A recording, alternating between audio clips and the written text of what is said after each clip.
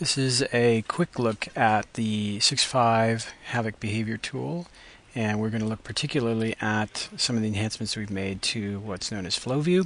We have a variety of ways to visualize the structure of a behavior in the Havok Behavior tool. The typical way that is often seen is the asset view, which is a very tabular list of all the nodes and the structures for a behavior underneath a particular character and all the attributes of that behavior.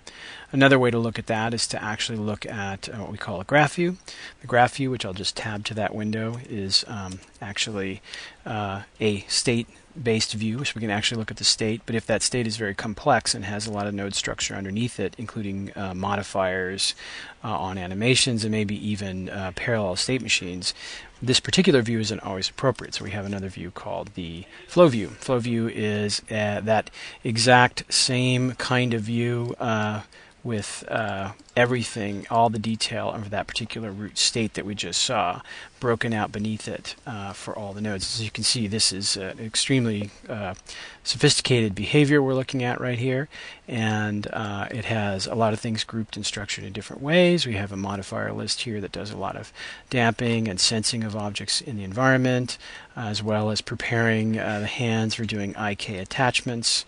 We also have a nested state machine, which itself has other states inside of it for dealing with the character's situation when he's dead, as well as powered ragdoll poses. As you can see here, often instanced sections of the tree can be used in multiple places. You can see by the asterisks here that that is an indication that those two are actually an instance of the same graph, etc., etc. And as you can see, there's a good deal of detail here, and you can also see that we have this dynamic labeling scheme. As you pull further back, you get the title of the highest node in this colored box right here.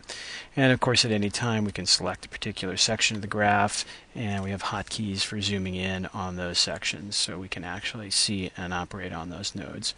And at any time I can also via the main window actually see what's going on inside of this particular scratch pad area here if I select a particular modifier, and I can get the attributes for that modifier. So that's the flow view, which is enhanced in the 6.5 release quite a bit, and we'll show you some of its other features in a separate video. Thank you.